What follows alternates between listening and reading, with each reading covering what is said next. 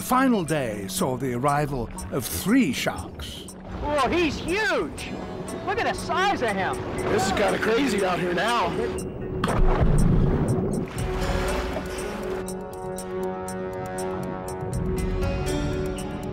Now the team began to notice a change.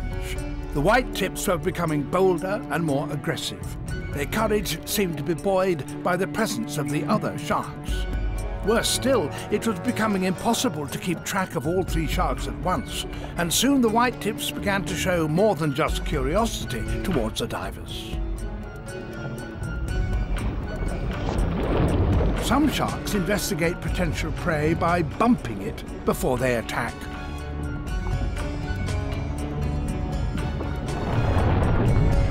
Rick recognized the signs. It was time to leave. He was surrounded and knew the boat had to get to him fast.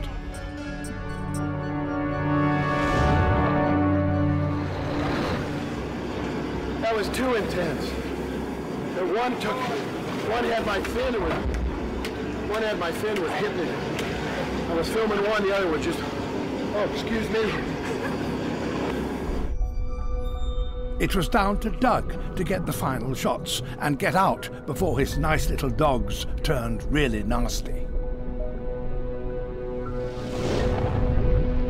That's enough for me. I'm getting out where the getting's good. That shark's getting very electric and hot. I tell you, he's got a mouth like that that can take your leg off. Fabulous animal. But it's into its feeding mode now and wants to eat, and I don't want to be part of it. For Doug, there was always just one more shot to get. But concentrating on what was in front of him meant he couldn't see what was creeping up behind.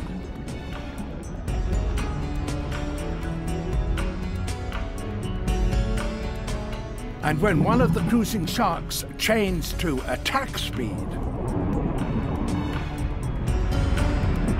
it was definitely time to get out and join Rick in the safety of the boat before it was too late.